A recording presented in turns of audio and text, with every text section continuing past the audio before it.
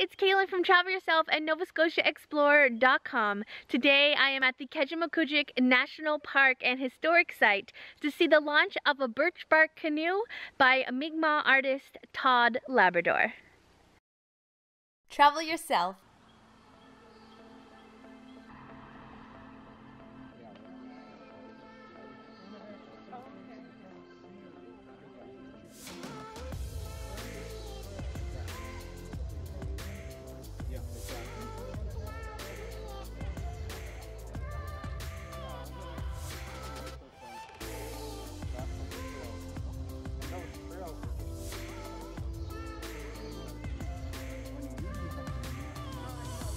Hi there, my name is Todd Labrador, and we're in Kejimkujik National Park at Merrymakedge Beach. So I build birch bark canoes, and we've been here for the last several years, summers, building canoes. The one right behind me is the one we just finished this year, or this summer. And so I worked with Rose Muse and her daughter Cedar from Bear River First Nation. And we started back in June 24th, and we worked here until September 5th. So today we're going to do the official launch, and this canoe that we built this summer will be going to Ryerson University in Toronto. Well, I always had the interest as a child, and my great-grandfather, who had raised my father, he was a birch bark canoe builder. So I got the stories from my father.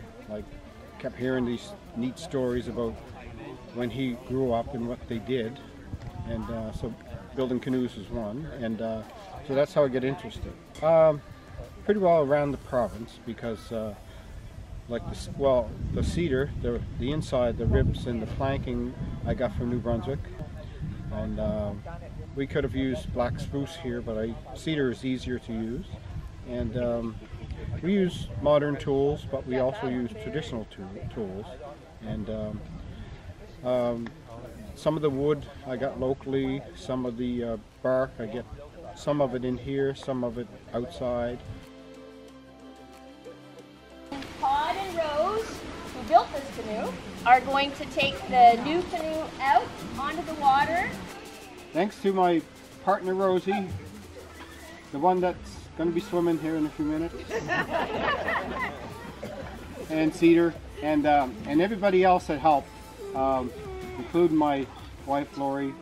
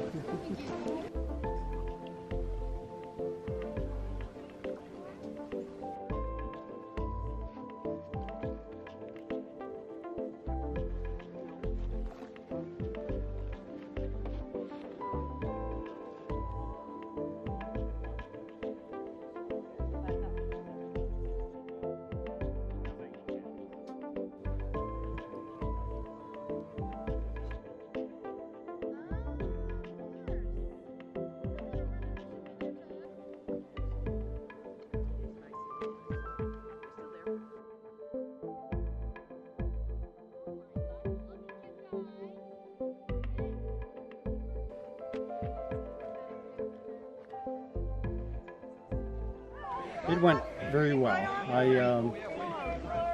I'm always amazed at how little resistance the birch bark has in the water, and it's effortless really to paddle.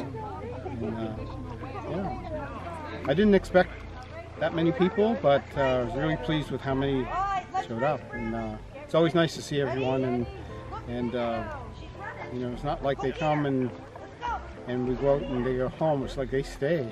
So and some people had a chance to try it out, and sometimes, well, many times it's the first time they've ever paddled a birch bark canoe. So I like to do that when they get a chance.